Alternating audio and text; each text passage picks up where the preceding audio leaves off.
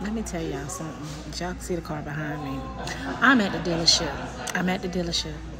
And I don't like coming to the dealership, but since I have to come for my oil change and other little minor things, a couple of reasons why I like coming to the dealership is, number one, the Wi-Fi is going to be hidden.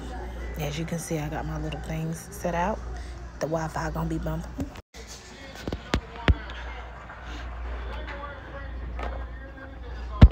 And the snacks, it's gonna be snacking.